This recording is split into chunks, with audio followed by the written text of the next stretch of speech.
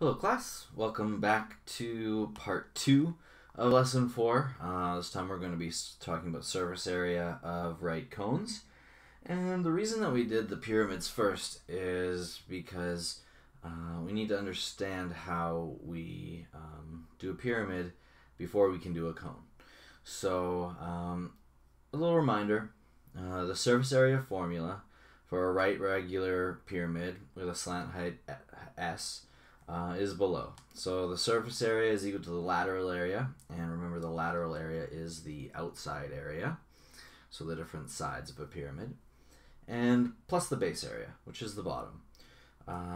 So it was always a half times the slant height and then the base, and we took into account the different lengths a base could be, depending on if the shape had all the same sides or different sides in length. So the perimeter of the regular base would be the sum of the triangular faces of the pyramid. If the base was 5, then 5 plus 5 plus 5 would give you 15 for a triangular pyramid. Another 5 would be 20 for a square or a rectangular pyramid. The difference for right cones is that their base is continuous.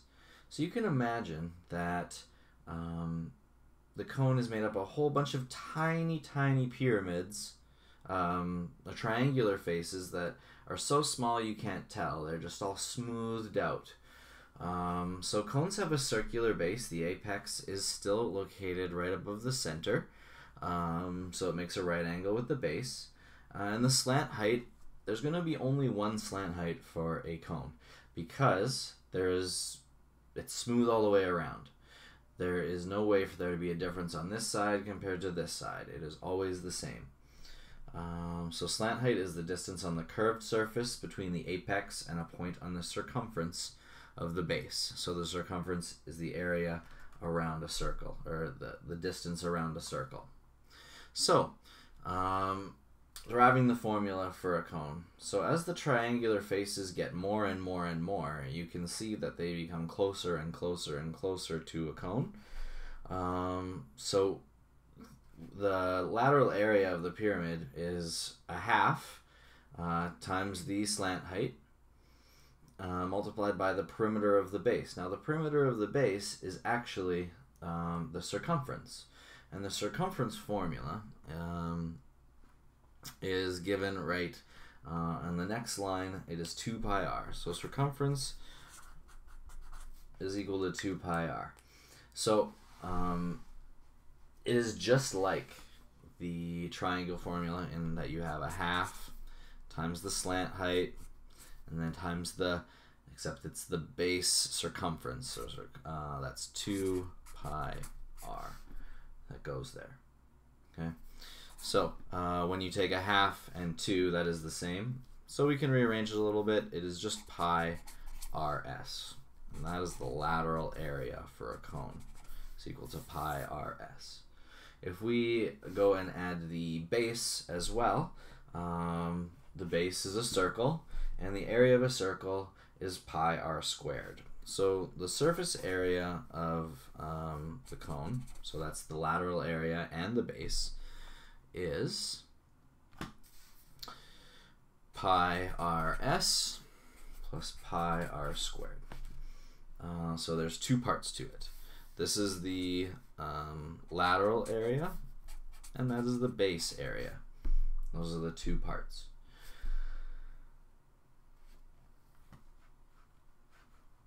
Let's get to an example. 2 examples right here.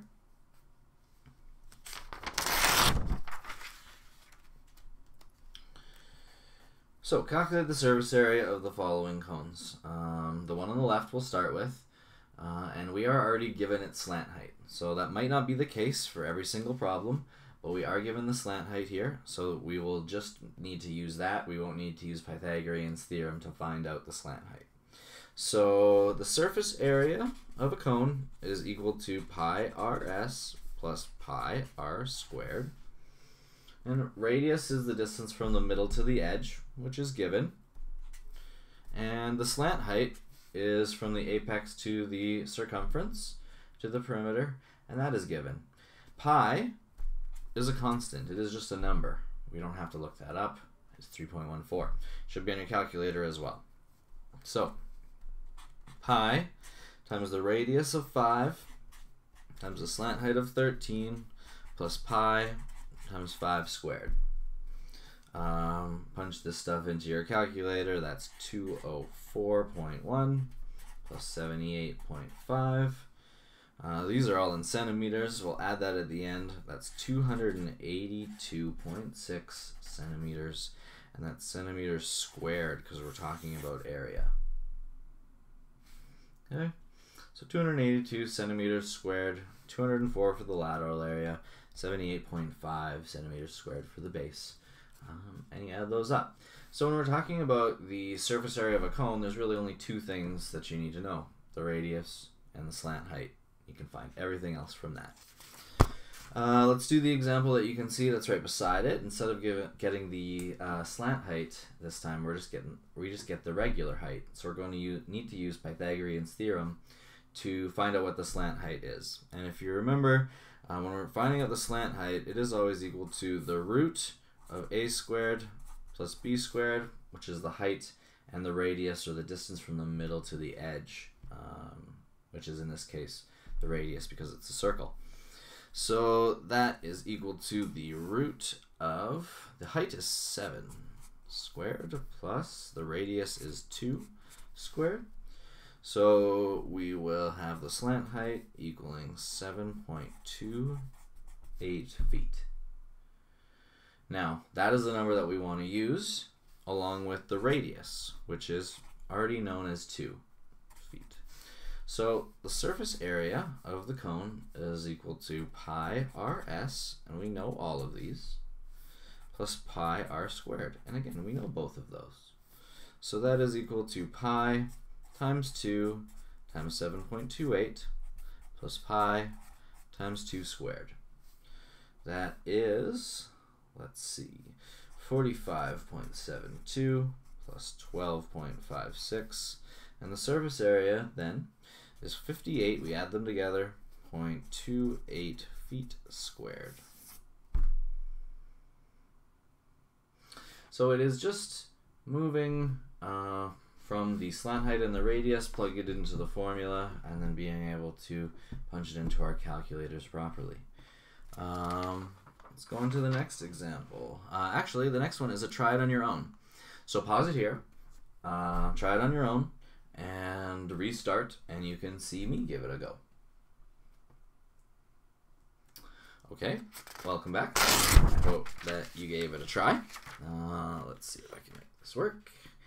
Yes, I can. Okay, so let's do the try it on your own. We are given a cone that we have the height of the cone, but we do not have the slant height. So it's going to be like the previous question, where we are required to find it using Pythagorean's theorem. So we know that when we use Pythagorean's theorem to find it, the slant height is equal to the root of a squared plus b squared, which is the height and the radius, which we have indirectly. We have the diameter, so half the diameter is the radius. So that would be the root of 2 squared plus 3.6 divided by 2, so half of that is 1.8 squared. So that means the slant height is equal to 2.69 centimeters. This is a very small cone. It's like an inch high. Now, we have the slant height. We can plug it into our formula for the surface area of a cone, because we also know the radius being 1.8 centimeters. So the surface area is equal to pi rs plus pi r squared. I would recommend putting that onto your formula sheet. You can label that this is the lateral area and this is the base area to remind yourself. But we know what all these are. So pi times the radius is 1.8. The slant height we found to be 2.69 plus pi times 1.8 squared. Punch those into your calculator. We have 15.20 plus 10.17. That's all in centimeters squared, but I'll just write it here. 25.37 centimeters squared. I like to circle my answers so that everyone can see it. If you didn't get that one, try to look back and see where it went wrong. We will move to another question, and then there's a try it on your own after that. And then you can do the do-nows that are in the booklet. Isn't that exciting? So, a cone has a base diameter of 10 centimeters and a surface area of 283 centimeters squared. Calculate its height. Okay, so this is going to be a situation where we have to work backwards from having the surface area. It tells us the diameter is 10, so right away I'm going to write down that the radius is 5 centimeters, and the surface area is 283 centimeters squared. When I don't immediately know what to do, I often just write down what I know and compare it to a formula that I've been using in around that section. So the surface area of a cone is pi rs plus pi r squared. And if I check out this formula, the slant height is the only thing that I don't know. I know what the surface area is, I'm given it. Pi is just a constant, and r I've gotten from the diameter. So if I can rearrange this formula a little bit, I can find out what the slant height is and work backwards using Pythagorean's theorem to determine what the height of the cone is. So there's several steps to this problem. Let's get into it. First of all, let's rearrange the equation so that we're isolating s. So I'm going to subtract pi r squared from both sides so that it disappears from here, goes to the other side, and then I'm going to divide both sides by pi rs to get rid of it on this side, and I'll show you what that looks like.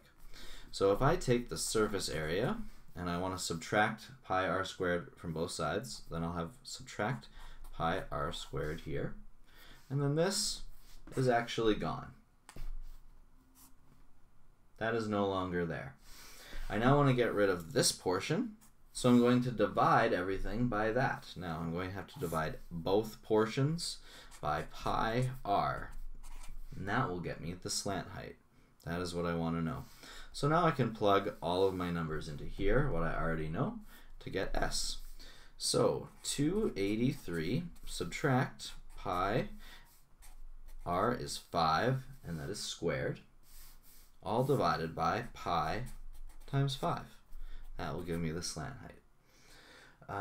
Let's see, we plug that all in. We find the slant height to be 13 centimeters. That's a nice round number.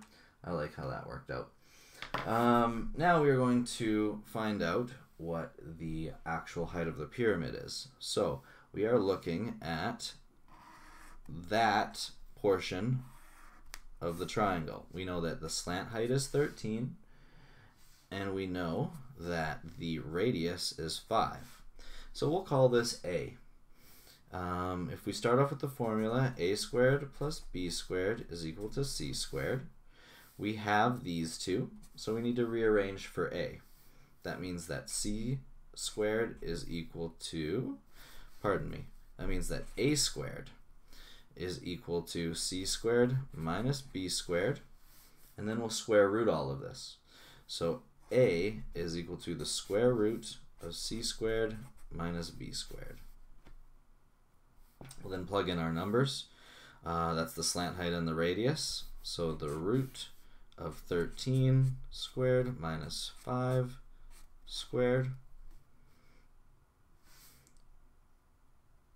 equals 12 centimeters. And that is the height.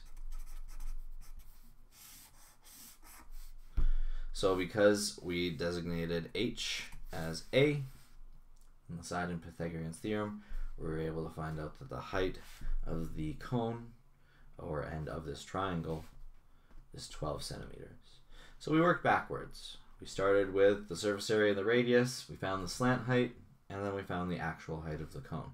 And it makes sense that the height of the cone is less than the slant height, because there should be farther for the slant height to go. If you do this and you get a different answer where the height of the cone is something like 30, that's larger than the slant height, that's not something that makes sense. This will be a time now for another try it on your own. So give the video a pause, go ahead and work on this one, and when you're done, unpause it, and we'll give it a try. Okay, if you're back, you can see that the lateral area of a cone is given as 220 centimeters squared. That's the lateral area of the cone is 220 centimeters squared. So that means that is not the bottom. When we are discussing this particular question, at least right now, we are not going to think about the bottom circle on the cone. It says that the diameter is 8 centimeters, which means that the radius is 4 centimeters. And we need to determine the height of the cone to the nearest tenth of a centimeter. So the lateral area of a cone has a formula of only pi r s. There is no bottom part. So the second portion that we would usually write, the pi r squared, it is not there. It is only this portion. So we have pi and we have r. So again, we're just going to find s. It's just simpler than last time to rearrange this equation. I'm going to do it a little bit differently this time. This time I'm going to plug in my numbers before I rearrange. A couple of different ways you can do algebra. So the lateral area of the cone I know is 220 centimeters. And that is all equal to pi times the radius of 4 times s, which is what I want to know. Now to get everything on the left-hand side and get s all by itself, I need to divide by both of these. So I'm going to have left over 220 divided by pi times 4 is equal to the slant height. The numbers are already plugged in, so now I can just do it into my calculator, and I see that the slant height is 17.5 centimeters. So if the slant height is 17.5 centimeters, that means that I can use that and the radius to find out what the height of the cone is. And if you remember from the last problem, we used the formula A is equal to the root of c squared minus b squared. And that is the slant height, and that is the radius. The slant height must be c squared all of the time. So that equals the root of 17.5 squared minus the radius we determined was 4, so 4 squared, which comes out to A for the height being equal to 17 centimeters. It's not 17 centimeters squared, just 17 centimeters because it is a length. Again, it makes sense that it is less than the slant height. And it also makes sense that it's barely less than the slant height because the radius is actually so small compared to the height of the cone. That's all for today. Hope this was helpful. There's an exit slip and questions for you to do in the document, and next time we'll be doing 1.5. Thank you very much.